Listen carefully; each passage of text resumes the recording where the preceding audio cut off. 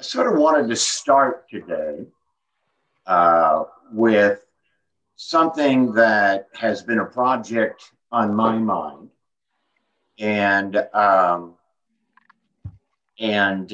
just sort of put it out there and get the conversation rolling here. Um, I'm sure most of you here. Let me get this in the screen here. Recognize the River Rossi, effectively OO scale product. Okay. This is the standard Genoa. And one of my things that I started to look at when I got into this, Abdil's book, as I got my first perusing of it, I decided to count off the photos today of straight back boilers versus, and I forgot the exact technical name of this boiler, excuse me. Was looking up in White's book and couldn't find it. But I was like, how many of these versus the Mason straight back? Okay. And I found 26 photos that I could confirm of the straight back.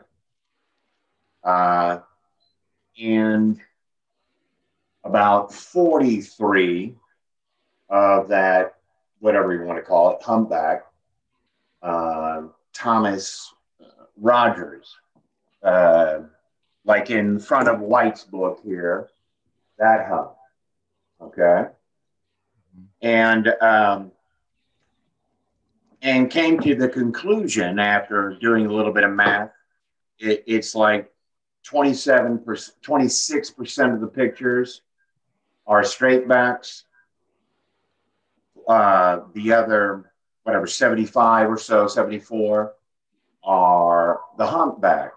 So I definitely wanted to get a couple of the straight backs into my fleet as I begin this process.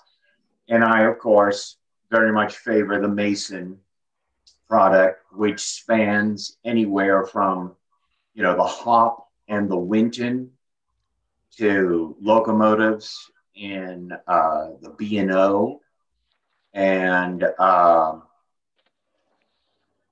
even the B&O 188 was a Mason that Jackson seized in Western Virginia during the Great Train Raid.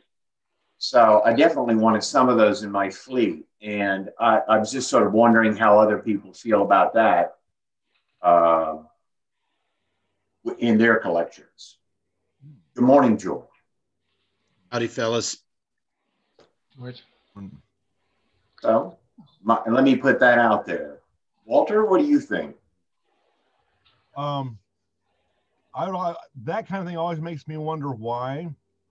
I can remember seeing on the front of engines that sometimes they have this box because when going up a steep grade, the water would go back, and so they had to get water in the front of the boiler so it wouldn't, have too much temperature difference. And so when there's a difference like that, what is it manufactured? Was one of later design? You could fit more in. You could have a bigger boiler and have more power therefore, or what was the reasoning behind the difference? Go ahead, Dave. What you're calling the humpback is what's called a wagon top boiler, as opposed to a straight boiler. And the reason for the wagon top was to provide more space for steam, to be pure steam and not water splashing up. It's the same sort of thing as the very, very early sort of dome tops in the back that are called the Bury boiler, because that provides more space for the steam.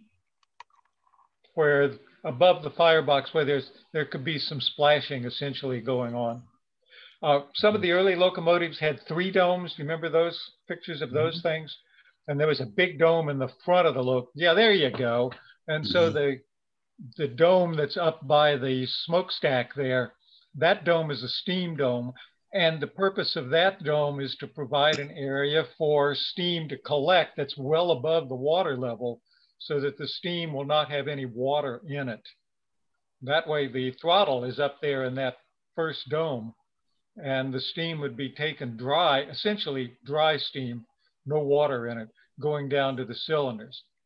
Because if you have water in the cylinders and the cylinders are going back and forth and the water doesn't compress, you can crack a cylinder head. That's actually the purpose of the cylinder cocks, actually, is to blow out any of that condensed water. Or if you did suck water into the dry pipe, it'll blow it out, the cylinder cocks, before you blow the cylinder head off. Yep, that's right. So Mason in his locomotives had straight boilers there. And what Mason were they called something, David? Say what? Were the straight boilers called something specific? Like you said, wagon top? Other than just straight boiler. Okay. I don't know any other term for it. But the Mason would put a steam collecting pipe, a big long steam collecting pipe that went almost the length of the boiler to collect steam from all over in the boiler, and that way not collecting steam from just one area. So you're less likely to pick up water that way. Yeah. Interesting. Think of it this way. If you've got hot water here and it's under pressure in the boiler, and then if you have a collection pipe right above the boiler level here and you pull open the throttle, you're creating a vacuum essentially right there, just a tiny bit of a vacuum, but that's going to cause an eruption of water underneath as the pressure lowers and that water suddenly boils. So that's the reason you want the collection pipe either really high, the throttle really high above the water, or spread it out over a long distance. Interesting. And of course it looks, it looks beautiful. You know, that nice straight tubing down, you know, that appealed to me immediately. I love the straight boilers. Baldwin started using straight boilers in the about the 1870s. So if you look at some Baldwin catalogs, then you'll see straight boilered locomotives there, frequently with that third dome up near the stack. Okay. I saw once there's an animation on the internet somewhere. It's like how a steam engine works. And one of the things I hadn't realized, this is when I was first learning stuff, and they had a bunch of pipes all over inside the engine. And so the hot box actually had the hot air going all the way through even what we call the boiler, and it's just pipes in there. I always used to think it was full of water as much as whatever. It was just straight water, not pipes in it. Which is, are they both, am I both right, or one's the later evolute, or what's? I think what you're talking about are the flues. So you have the boiler, which will be filled with water, and then on the back of the firebox, they have the sheet with all the holes in it. And that's where all the hot air will flow. And then underneath the stack, you have what's called the blower. Sorry, momentary lapse of cerebral activity. I've been awake for 10 minutes. Well, in all fairness, I was up till 2:30 last night decaling a tender. Okay. But anyway, underneath the stack, you have a blower, and the blower is pressurized ring of steam that shoots steam out the stack for the exact reason, like David was talking about, to create a vacuum. And what that does, it draws the hot air out of the firebox through the flues, which is going through the water, and the water then is getting all that hot air around it to heat up and boil and create the steam. And that blower draws the air out of the stack. And so it draws it out of the firebox through and up. And then inside those flues then is where the hot air would flow through, but then you have the water all around it. Inside the cab, you have a sight glass, a water sight glass, and it's an oval shaped piece, and it kind of goes with the water line. So the firemen can watch the water levels inside there to make sure that the top of the firebox, the crown sheet, is covered. Because if that's not covered, then you can run into problems with the crown sheet getting too hot and exploding. Okay. And where would that be located? Oh, I'm sorry. Go ahead. No, go ahead. Go ahead.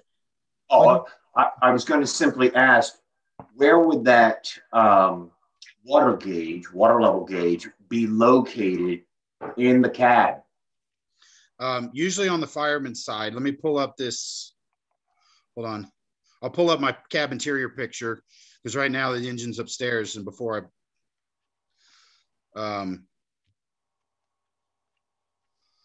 so I don't know how well you can see that, but the water sight gauge is right here.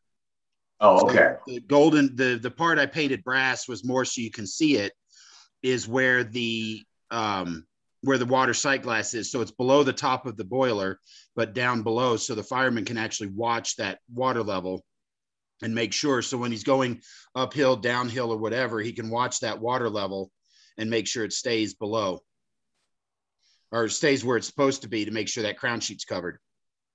Okay. Would a grade upset, going up or down a grade, upset the water level to the effect where you're producing less steam or something of that nature? Not necessarily, because they're watching it. And then remember, you're also not going up a 7% grade. Okay. So it'll affect it a little bit, and that's why they watch it.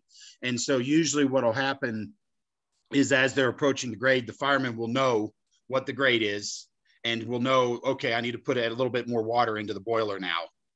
Now, granted, more of that is more with like the modern locomotives that I'm talking about, with injectors and feed water systems and stuff like that. These were mechanical driven water pumps off the crosshead. So I don't know. I know I noticed on some of the drawings, there's like a cable coming from the cab down to the water pump. So I'm assuming that's where he would allow him to open and close the water pump. So if they were full water, they would close that off. That's what I'm assuming that's for. That cable you're talking about was actually a solid rod. Okay. And it was attached to a screw valve. Oh, okay. Oh, got it. Okay. Because I'm going to try to have that on mine. Yeah, there was a wheel that you could turn in the cab, and it would twist that rod, and that would close and open the valve. I believe that's the way it worked. Okay. Possibly it could have been a push-pull with a lever valve, but I think it's a screw one. That actually makes sense what you're saying, David. And in like today's, they have a lever and kind of an open valve. So they actually have a rod inside there that they pull and push, but it also depends on the type of injector too. You're talking about that blower thing in the smoke box to create a draft through the fire there. Mm-hmm. And back in the early days, there was no mechanical fan kind of blower. It was just an exhaust pipe that pointed straight up with a constriction at the end of the exhaust pipe to make a jet of steam. Mm-hmm. And that's attached to the exhaust of the cylinder. So the cylinder exhaust would come up through that jet. And there are articles about the sound of these things, but that's what causes that kind of sound as the locomotive puffs along, as those jets of steam coming out. And some of the early, before people recognized how the draft was controlled, there were actually some really early 1840s kind of locomotives that would regulate the power of that blast by simply putting a tapered cone down in the open area to constrict the blast or allow more, so they could vary the amount of air that was going through the firebox. It was very, very strange stuff on early locomotives. And you were talking about the sight glass thing for the firemen to see where the water was. That's a relatively recent invention in steam locomotives. I don't think those things were out in steam locomotives until at least the 1870s or 1880s. Back in the Civil War, there was no sight glass, but you had three little valves sitting on the back head there. And you could open the valve, just like opening the water valve for your hose outside in the house. But you could open the valve, and if water came out, then the water level was at least at that height. So the three valves were at an angle at different heights above the water. So you open the bottom valve, the water should come out, crown sheet's covered. Open the top valve, and steam should come out with no water on the top valve. And that's okay too, because then you're not putting water into the throttle. Open the middle valve and you should get a little bit of water plus a little bit of steam, and that's ideal. Okay. So the fireman had to sit there and monkey around with the water valves to determine where the water was in the boiler. So the sight glass was pretty convenient when that thing was finally invented. Huh. Well, I admit that I put that on there because I think we were talking about this one of the times that the cab interior I was modeling after was in Buster Keaton's The General. And because it was very simplified at that point, and that's the oldest video or photographic record of a cab interior that I've seen. Because like if you even go and look at the current General, there's so many valves and knobs and stuff, but most of that's oil fire stuff. And so that's what I used for this. But you know, so in my world, my engineer was way ahead of his time because of the sight glass. Because I'm not changing it now. But he was still using a mechanical pump and not an injector, right? Yeah, I do have that. Let me see if I can find a good side picture of where it's at right now. I just put another coat of microsol or Solvaset or whatever on the decals to try to get them to sit. Welcome, Andrew. Glad you made it. Thank you. Sorry, I'm late. No. Just try when you can. The three valves in the cab. How did they handle like a Camelback? Was it just for the engineer, or did the fireman have one too? The sight glass, are you talking about? The sight glass, or those three valves. The three valves were on the back head, and in a Camelback, the fireman would be the only one who could see them. Oh. There's your crosshead pump. Mm-hmm. So I just got all this installed this week. And so the next step is to get the feed water pipes underneath and behind the drivers to the back to the tender. So that's going to get installed later this week. So on the back of the water pump, I'll get those installed and run those pipes. But that's the one. These are the ones I bought off of Shapeways. They're a little more painted now too, by the way. I painted the on the check valve up top, I painted the sides the rush iron blue and the top red. But this is how it existed 2 weeks ago. Very nice. How did you get those hexagonal dome bases? What did you do to construct that?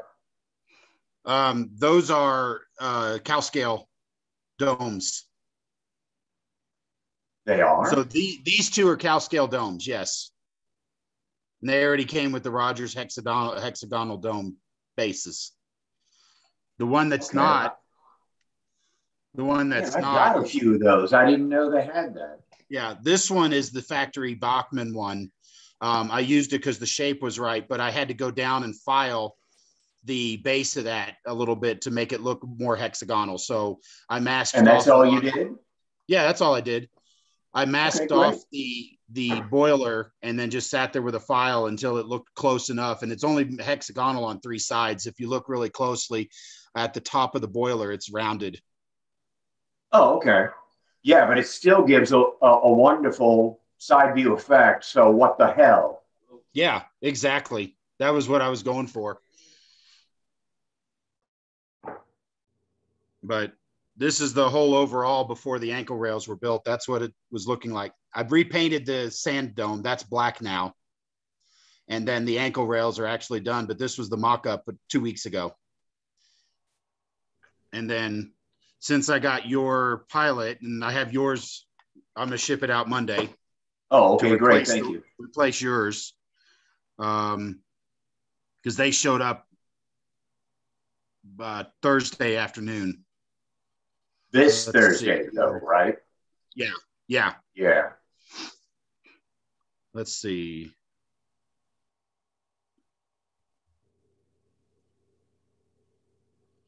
So here's after the pilot installation. I cut off the bottom rung and then cut off underneath the cross beam. Well, if you don't mind me asking, why did you cut off the bottom rung? Mostly for space reasons, because the clearance, in my opinion, was too close to the rail. Oh, Or okay. would have been too close to the rail. Because, I mean, that's sitting it there, and you can see how close it is, because that's not actually glued in place yet, because the painting is not finished. So I was mocking it up. But what reason I did that was because when I did mock it up against the pilot, I felt like the bottom rung of the pilot was going to rub on the track. Mm-hmm. So I was like, well, I'm just going to cut it off. It doesn't matter. Oh, okay. I was just kind of wondering because I'm noticing that the bar at the top is not aligned with the top of the what are they called? The front extension from the boiler there. Oh, yeah. That's what I mean. Oh, okay. Yeah, that was not flush with the top of that? Well, here's it installed. And so you can kind of see how close it is already to the table, and that's not on rails. That's with the flanges. Wow. Okay, that is very, very close. So that's why I cut the bottom rung off. Okay. And then here's a better view. You can see where I cut the sides off too, because those bars extended behind that cross beam. Yes. And so I just cut it flush. That was a wise choice, because I noticed that problem as well in trying to make the Texas or the General. Right. So that's it installed as it stands right now. And so like I said, you can see how close it was. So I just cut off the bottom rung. Plus that next rung was a little more pointed, kind of something you pointed out, that pilot was more rounded on the nose. So I was wondering if you could just sand that a little more, whatever, straighter. Yeah, I thought so too. But this is ultimately what I did, because when I mocked it up and set it up there, I thought, man, that's awful close. That's going to cause problems, because I know I travel a lot and I'm planning to run this thing. And so when I go to different layouts, all it takes is one odd rail to be like this, and it'll catch it every time. Yeah. Here's the domes as they sit right now.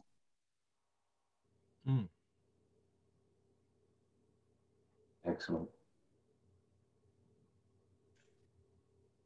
Then, now, let me ask you something. Did you replace the drive? Did you use different driver rims, or did you use the original? You're talking about the fenders? I'm sorry, say again, George. The fenders? Yes. Those are the original? No. Bachmann? These are the ones I bought on Shapeways also. Oh, okay. They're a little thicker.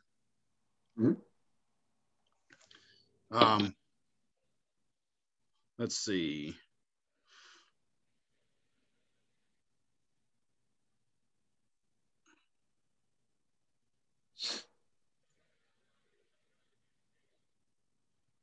The Shapeways parts that you're using, are they plastic, or did you have them made in brass?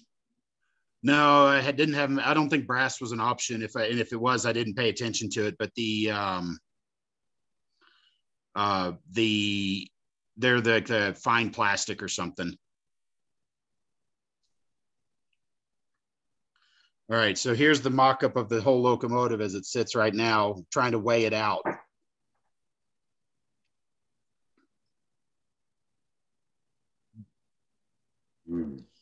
And I'm pretty proud of it, because I added almost an entire ounce. So that's 4.2.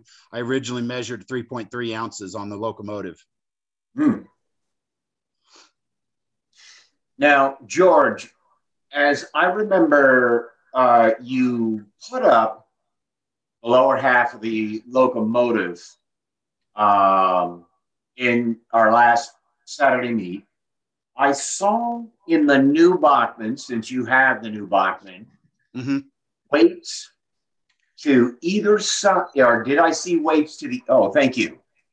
Yeah, the weights above the drivers, which of course is not what's in the old tender driven Bachmans. Right. How, I'm just kind of wondering, do they, I guess they're more form fitted for the wagon top boiler? These are very form fitted. You know, I'm looking at this design of this model now because putting weight in it was one of my goals. And you remember, I think all of you guys except Andrew were in the meeting when Don did his upgrade video where he talked about upgrading locomotives, changing the motor, changing the, one of the things he said, and it stuck in the back of my mind for some reason, I don't know why, now I do, was you have to balance, because these locomotives, you have to put weight in certain areas or it'll be forward heavy. And so what happened was I got all the way done with this and I'm looking at this, you know, I'm looking at this front space and now there's nothing there. So I was like, cram it full of weight, you know, pound, you know, I could put, you know, 4 or 5 ounces of weight right there alone because that whole boiler's empty. Well, what happened was when I actually put the mock-up and when I did this mock-up here, locomotive got front heavy. And so it would lean forward a little bit on the front 2 pilot trucks and there's no springs or anything to push it back. And so it was, so what happened was it would lean forward on those and so the rear driver would lift off the ground. I went, come on, dang it. So I didn't put any weight. So the boiler's still empty and I had to cram weight in there. And so let me see if I've got, so there's a little bit of weight in the cap over the under the drivers, but to put some weight in this thing, there's a little bit of moldable weight around where the circuit board plugs in or wires into place because there was some empty space there. And the next one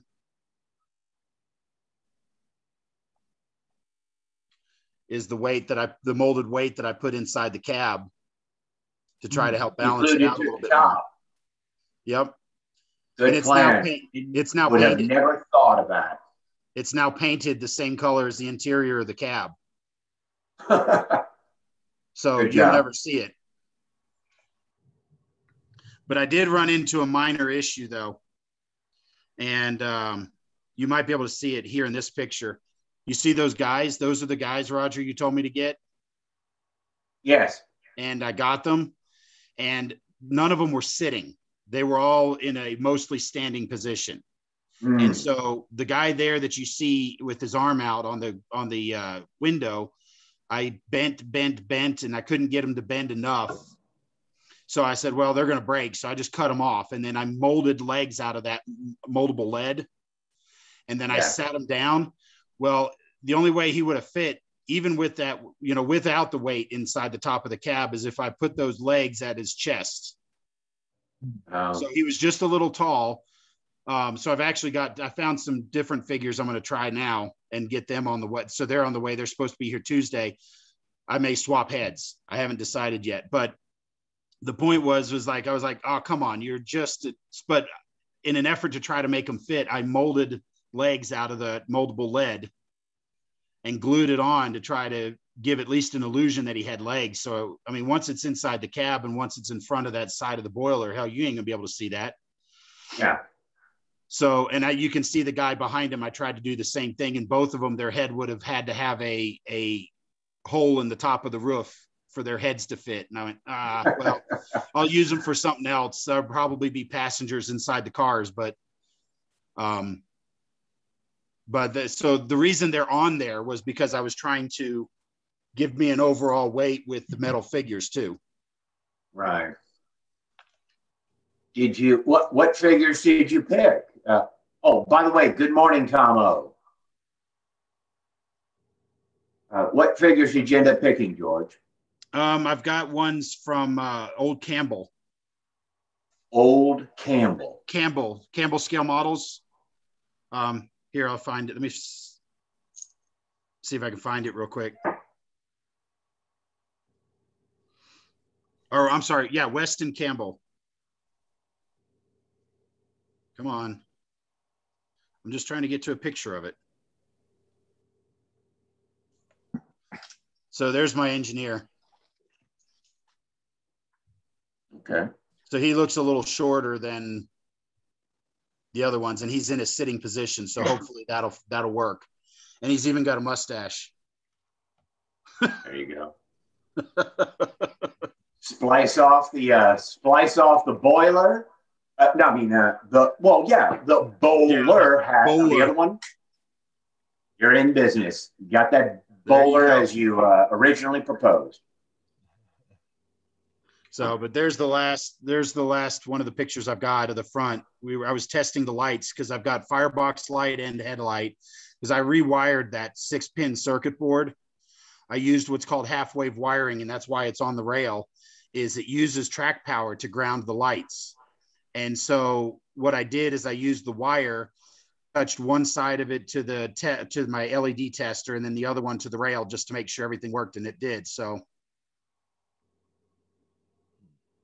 Excellent. So it'll be fun. I'm pretty excited. I'm hoping it'll be done next week.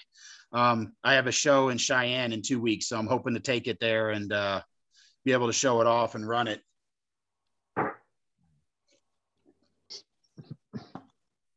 You know, you're thinking about in the front, that steam thing made me think of around the 1840s in England. There was this Brunel, I believe is the name. He wanted to have a 7-foot railway because since railroads were first getting started, Stevenson and so on using it for coal. It's just they're making locomotives out of their garage basically, and so they just, what do we have to make it with? They use the carriage stuff, so that's why we have the same as the carriage width. Brunel said, no, this is a whole new technology. We got to think it from the ground up.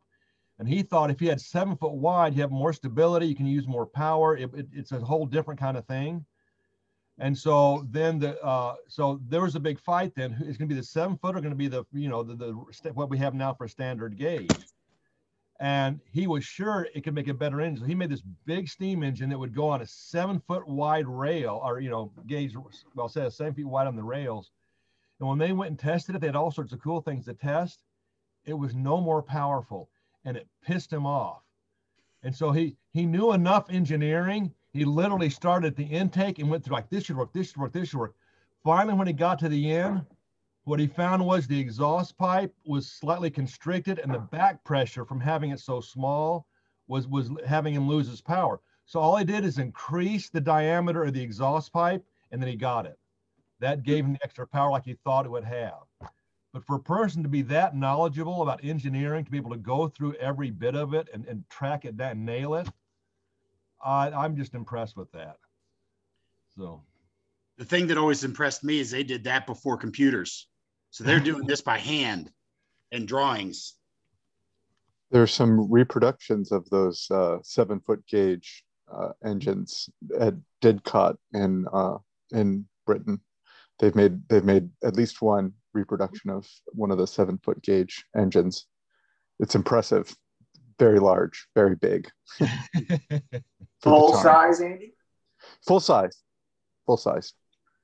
I think it's called Firefly, I think is the name of the one that they rebuilt. But then if you make a locomotive like that, you don't have any track to run it on. Well, unfortunately, too, when the government went and did the survey, they found once he got that thing fixed with the exhaust, everything, it was a smoother ride. They could pull more stuff. Like all the stuff he said was true, but they had, I forget how many thousands of miles already with standard gauge, and they only had 200 miles of the 7 foot gauge. So if the government's going to do it, either we tear up 200 miles or we tear up a few thousand miles, and just the expense it would take to rip up all the standard gauge, it was like, okay, skip it, we'll just do standard gauge anyway. So even though he proved he was right, they still didn't go with him. Right. Well, I mean, the Erie was wide gauge here in the States. Eventually they had to standard gauge it, but their engines were all big too for that. Well, I heard generally in the South, the reason we're 5 foot is most of your freight traffic was cotton, which was very light. So it made sense to have 5 foot gauge in the South because the cargo is so light, you needed the space more than the weight bearing. So, did they have wider cars, Walter, as a accompanying the wider track per se, so you can carry more cotton? I didn't read that. That is assumed. I assume that, but I don't know that. Okay. I always thought that the reason that there was a 5 foot gauge in the South and the 4 foot 8.5 gauge in the North was because people didn't know exactly where to measure the gauge. And so if you got a 5 foot long stick and put that 5 foot long stick between the rail heads, you have a 5 foot gauge. But if you take that same 5 foot stick and put it center to center of the rail heads, it comes out 4 foot 8.5. So it may just be that they didn't know where to measure the gauge. But the other thing is that when you had two railroads coming into the same town, frequently the gauges would be different just so that you could employ teamsters to haul freight from one railroad to the other. And the railroads were essentially forbidden to interchange cars. If you look at the early trolley lines, a lot of the interurban trolley lines were built to odd gauges just so they could not compete with the steam railroads for hauling freight. Okay. I forget the name of it, but that one time early in the war when a bunch of soldiers, and it was Baltimore or something, got attacked because they were going from one rail to the other rail because they did not have a Union station, and it was go from one to the other, and because they had to do that travel, then the citizens protested and caused trouble for the military. Well, I was looking at years ago. Bernie Kopinski made an HO gauge layout for Alexandria, and he had a map in there of I guess there's two railroads going in Alexandria. I forgot the full name of it, but it's like the New Hampshire, the one that headed directly due west to Leesburg, and then of course the Orange and Alexandria. And they were separated as the war began. And then the USMRR wanted them connected. So they created the connections in order to do that through, the city of Alexandria. And that made sense to me. Dave, you had something. Please elaborate. Oh, you're right. You're right on that, Roger. And I don't recall what the gauges of both of those railroads were. I assume that they were the same gauge. But you're right. It was almost like an act of Congress to connect them together. That actually brings up a question I've had is how much interchange traffic would you have back then? Like, modeling west. I'm sorry? Almost none. No interchange at all. So like even the Southern railroads, like the Georgia Railroad and Western Atlantic, for example, you wouldn't see cars or locomotives on each other's rails? Not very often, if you would. There was almost no interchange at all. In the Southern railroads in the Civil War time, we had a real problem with North Carolina sitting in the middle because North Carolina railroads were all to 4 foot 8.5 gauge. And Virginia railroads and the Tennessee railroads and the South Carolina railroads were all 5 foot.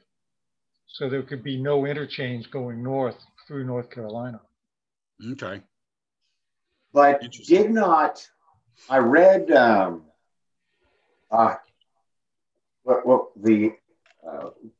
trains on the It's the one about Sharp, the Confederate gentleman who took all the engines that Jackson captured and parceled them out.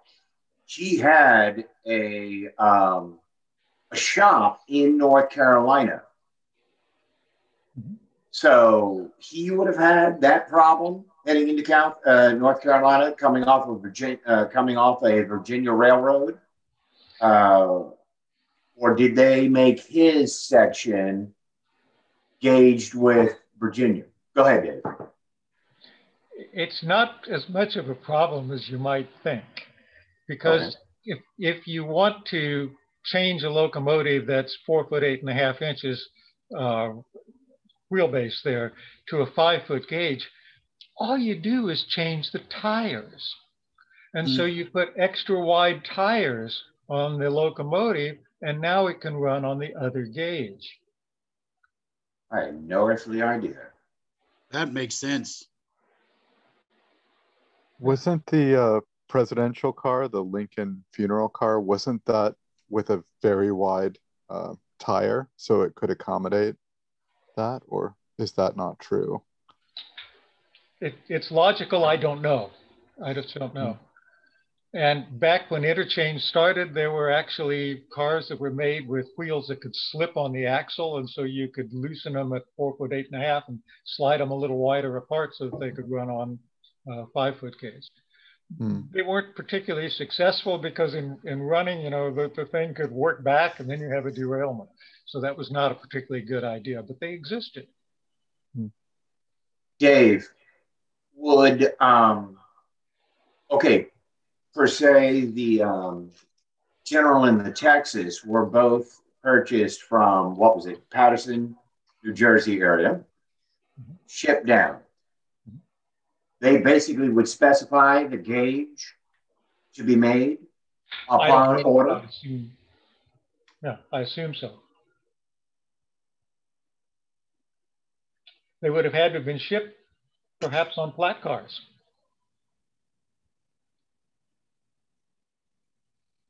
And a lot of those Patterson built engines, the actual mills where they were building the engines were not on the railroad themselves, so they actually had to move them through the streets, and that was true up into the 20th century.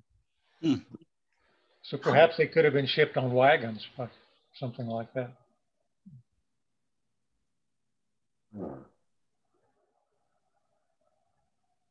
Yeah, that would make an interesting modeled scene. Sorry, go ahead, George. Oh, sorry. I was just saying that would make an interesting modeled scene. A handful of horses pulling a locomotive through the town square. There's some great pictures of it. I've seen them. Good idea. Were there any pictures from Jackson's heist of any of the engines heading down the Shenandoah Valley Pike Road or anything like that? I've seen lithograph of it. Okay. You know, a drawing. Right. But photographs? I don't know. Outside of Brady, I thought there were a couple in Northern, but I never even heard of a Southern photographer. Does anyone know of any Confederate photographers? Well, there had to be. Specifically, I know Jackson and his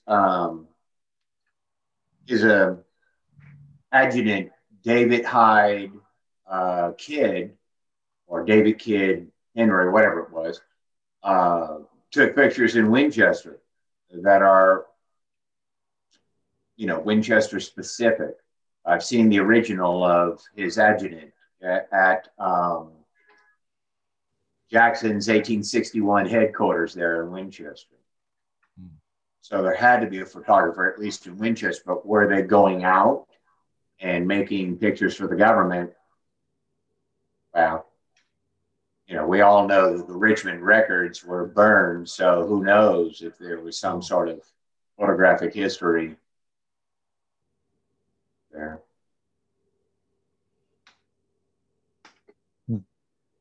Here's something. You talk about photography. I was looking for, because we've had extensive conversations with the group about the coloring and looking at the old type of photography versus modern black and white. Does anybody know of an app or a software that's developed to convert specifically wet plate photography versus modern black and white? Not heard of it. Because I would imagine if we know what we're looking for or about, I mean, I realize it's hard to backdate the coloring, but if we could at least get an idea and not necessarily use it for historical accuracy, but if we know, like those photographs that we saw with what's his face, David, I think he was doing that presentation, last Thursday. If there was something there that we could see, okay, here's what these colors are, here's what they look like in black and white wet plate. How can we do a conversion that way? And that's why I was curious. I was searching, trying to find something, but everybody wants to do regular. And when you plug in some of the old Civil War pictures, they turn out more of an orange gray because they don't know what to do with the colors. Well, part of it was, yeah, one presentation we had a little while back said there's specific chemicals. It depends on what you're using. And so everybody had the way they wanted to mix it. And who knows if they mixed it that way on that for that photograph. So unless somebody was really standardizing what they did, you wouldn't even know what mix they used when they made did their process. Fair enough. Back when, Go ahead, Dave. back when I first, one of my first jobs out of college, I was a chemistry major, and I got a job in a paint factory, and we made different kinds of paint. And so you had a recipe that you'd use, and you'd mix a dry pigment, so much of this, so much of that, you stir it all up, and then you had to disperse the pigment throughout the vehicle, the oil that contained it. And the color changed dramatically depending upon what size you ground the pigment down to. If the pigment was larger particle, it looked like one color. If it was a little finer particle, it looked a little different. And the little different was actually significantly different. And so there was one man in the factory who would take a sample of paint that was being made, match it to a known sample, and he'd know, well, I add a little bit of this or I add a little bit of that, and I can get to match the color. This guy was the highest paid guy in the factory because he was the only one who could get the color right. Interesting. And I'm sure there couldn't have been any sort of standardization during the Civil War from, time period from, like they painted. Seems to be a general consensus that the Winton was a green. Well, hell, was it a dark green? Was it an apple green? Was it a light green? What was it? And the next green locomotive that rolled off the line, what green was it? And was the cab matching the tender? Who knows? One thing I've done to try to somewhat bypass that, you can actually get milk paint still. And so this is the actual pigment that they get, like dried milk particles. So it's not totally the same, but still, literally it's the pigments that they would use back in the day. So yeah, it's going to be different in a sense, but the thing is, it's within the range of this is the chemicals they use. This is the products they use to make the paint. And so I think, well, the variance will be the real variances they actually have if you actually use the milk paint. Well, pigment colors, yeah, pigment colors. Walter, do you paint it on wood? Yeah. Or plastic? Does it work on plastic? Whatever. Not very well. Actually, not very well. It doesn't work very well on plastic. And metal, okay, I don't know if this would be a kind of paint you'd use on metal, especially if it's going to get hot. But this would be for like house paint. And that's what they model this from is from people that did house paint and interior things. So I don't know how accurate it would be for industrial use. Dave, you had something on your mind. Oh, yeah. The color of paint that would have been used back then, even now, is based on the cost of the pigment and the availability of the pigment. And so pigments that are easy to get and cheap are the more likely colors to be used. And they would be scrape up the clay dirt that is that red clay you find in Georgia, mix that in, and then you have red, barn red paint, dirt cheap. Burn something and get black soot, it's dirt cheap. Get some chalk and grind it up and get some white that way.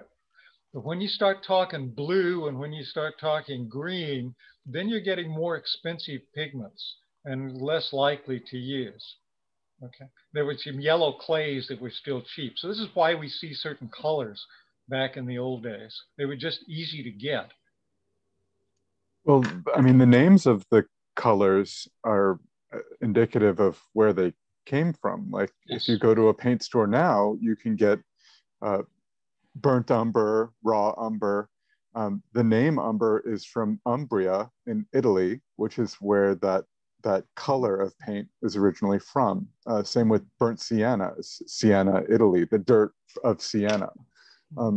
There is I live in New York City and work at a big museum. I make mounts. I'm not a conservator or a painter, but there's a store here in New York called Kremer Paint, and they mix paint powders, and they will match historic colors.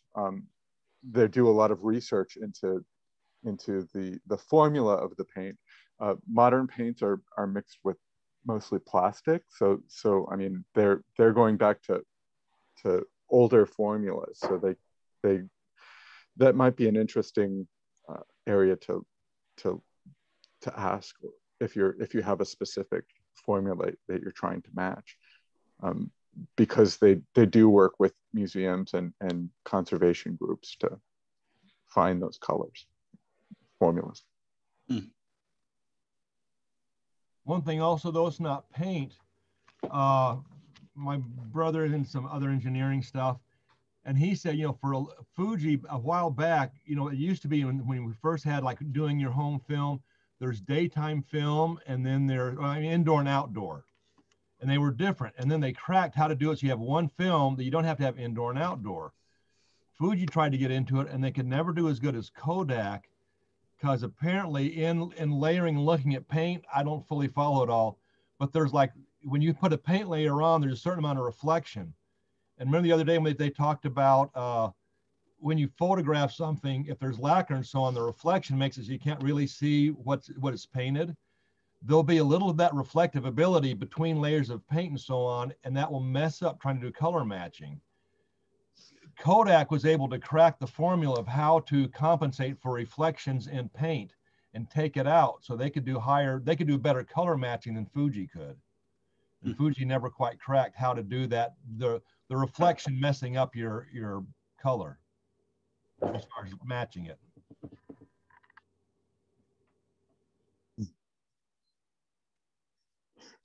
Sorry, I stepped out there.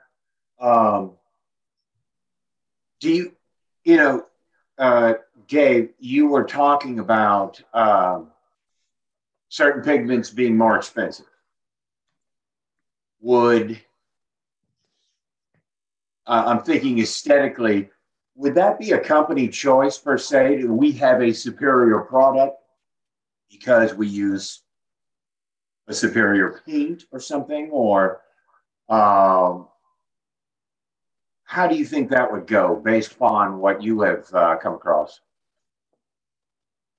Are you asking me, would paint companies provide a couple of samples, different samples based on cost? Is that what you're saying?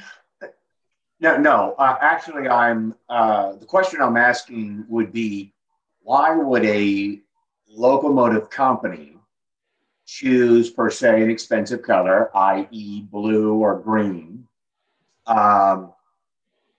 as an aesthetic choice for their locomotives? Would it be a way of distinguishing a superior piece of machinery, or something of that nature? What do you think, based on what you've... Pure pure speculation on my part. I would suspect that that would be saying, "Oh, look how good my product is," over the competition. But I don't know. I don't know one way or the other. Well, I guess what I'm bouncing off here is because of the Russian iron and its reflectiveness, there is this idea that the like, let's say if blue was the on the cab and tender, there would be this reflective blue in the Russian iron, hence giving a different hue to the iron itself. You know, you can almost paint a slightly greenish one because you have a green cab. You can paint a bluish one because you have a blue cab. I wonder what the red would do to it, you know, or even the Indian, what was called the Indian red. So, Russia iron, you remember, is not a paint. Russia right. iron, right? It's a corrosion resistance is what you're looking for. It's an anti-rust kind of thing, and so the color of the Russian iron depends upon the chemical composition of the iron itself. It's kind of like gun bluing, and the color you wind up with at the end depends upon the chemicals within the iron itself that you're starting with. So Russian iron has a variation in colors from one batch of iron to another.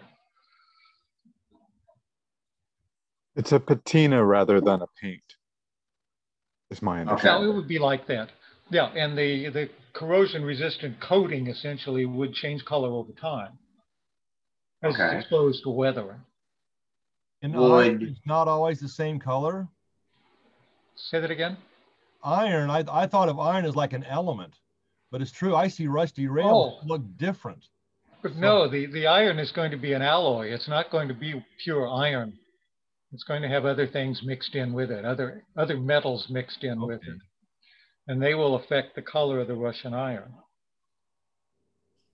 Would one section, now the Russian iron would be a coat of iron, correct? A sheet, an outer sheet from the boiler, correct?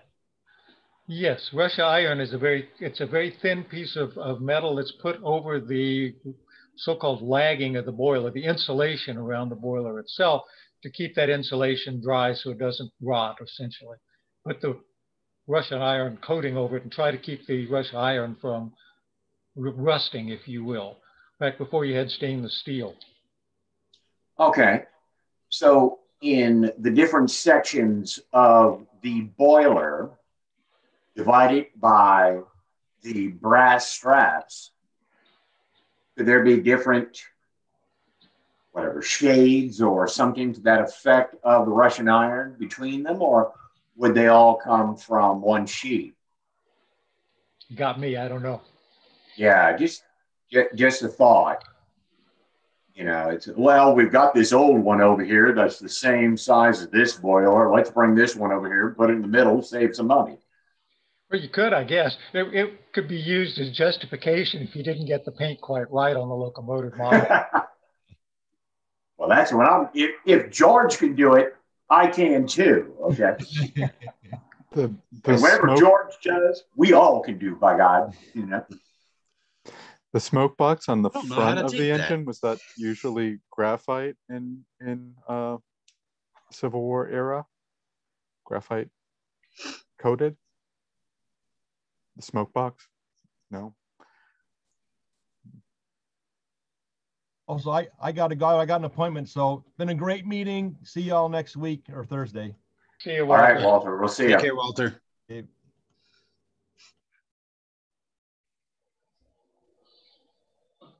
Okay.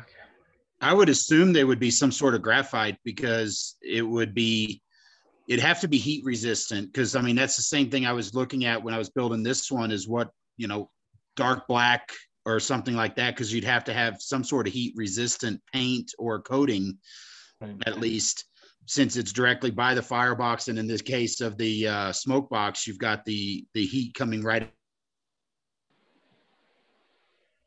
Whoops. Looks like we lost him for a moment. Yeah, he dropped out a minute ago and came back, but maybe not this time. So I would have a question. Why would anyone want to paint the firebox or the smoke box?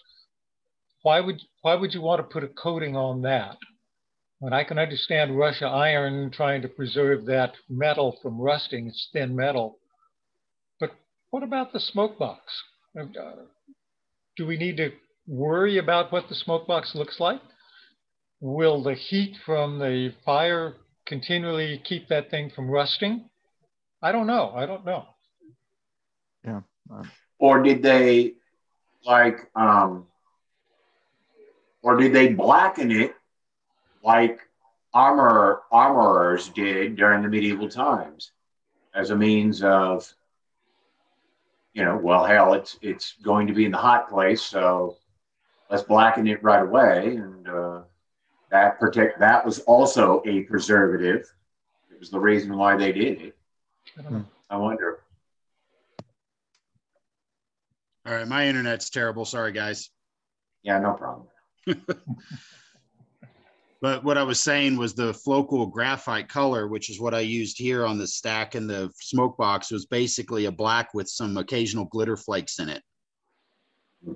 It was interesting, but I like the way the color looks. It's just, it was tough to paint on a couple of times because those flakes would get stuck in the airbrush, and I'd have to go clean it and then shoot it again. The only reason I come up with that conclusion was because after I looked at the finished thing, I see an occasional sparkle, and I was looked at it a little closer and went, huh, well, that's not one to use in the airbrush again. Well, graphite is black. And so if you mix it with some kind of oil and smear it on the smoke box, then the smoke box is going to be black, basically. Same thing about the firebox. You smear that oil with the black powder on it, soot essentially on it. It's going to be predominantly black. The graphite that you have in a pencil lead today is not really graphite. That's not good. Would it have been flat or a satin, or would it be shiny? Probably flat. Probably flat.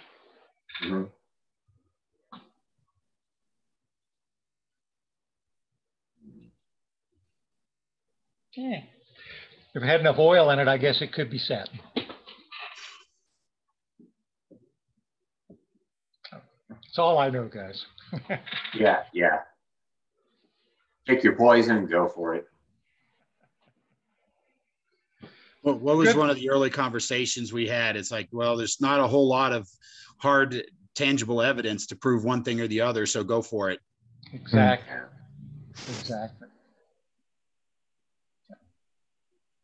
As long as you can justify what you did to somebody else and the other guy doesn't know more than you do. There you go. Fair enough. Until you build the time travel machine. Yeah. Well, I was remembering, I went to the B&O Museum a couple of years back, looking at a course number 25. And I was, oh my God, this is dark. The Russian, this is dark. And DC goes, yeah, you didn't see it in the sunlight, did you? I'm like, duh. And, so once again, pick your poison, because some guys want it dark and some guys want it bright. I must admit, I kind of favor the bright. I'm thinking of once I finally make the decision, I might put a little tint of blue if I do like a hop, put a little tint of green if I do a Winton, and or even a little tint of red for an Indian red, and kind of make it bright that way and see what happens. And if I don't like it, change it. Just like George, he's probably got 5 layers of paint on there now, but he's happy, you know. Seems like the bottom line on color is choose a color that's plausible and the color that you like. It's good enough. Right. And it gives you the aesthetic you want. Damned with everybody else. And the other thing I often find annoying when we're having these meetings is you're not getting, because of whatever tinting you have on the screen, you're not getting the true color coming across. So you can't really get a good gauge on what, you know, he's done. Because I know when George first showed his general, it looked like it was super dark. And then he gave me an light over it picture, and it was, oh, okay, there's that blue he's talking about. Made sense. Right. Well, this is the Vallejo gunmetal blue color that I picked. And I really kind of like it. I don't know how dark or light it is in real comparison, but I like the way it looks. Mm-hmm. So.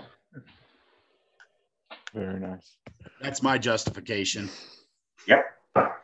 I mean, I always thought, I mean, we did a Rush Iron 280 with our Blackstone stuff. And I kind of said, I always thought it was a little too light myself, but that's what, you know, our project managers and everybody picked. And it's like, okay. And just like David was saying, I know there's some variations in it. So I went with this and I thought I liked it. And it gives that little metallic look to it also.